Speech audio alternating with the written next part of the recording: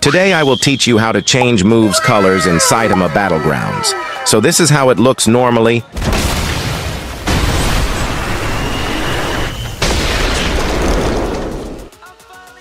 And this is how it looks modified.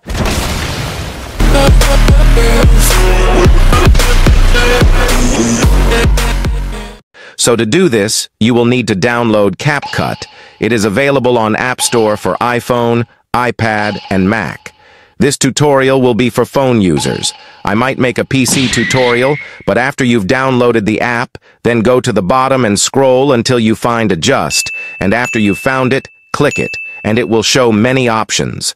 Scroll until you find HSL, and click on it. Then look at your video and see what move you want to change the color of. I chose Garu's blue, so I will go to the color that matches Garu's blue and click on it, and it shows hue, saturation, and brightness. Play with the settings and adjust it to your liking.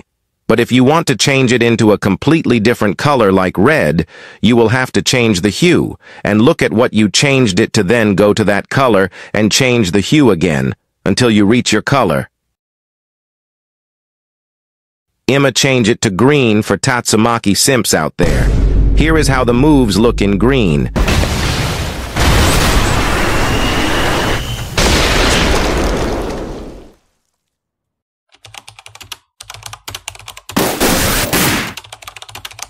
And if you've made it this far, consider subscribing. I really want to get 10,000 by December, and I hope we can get there.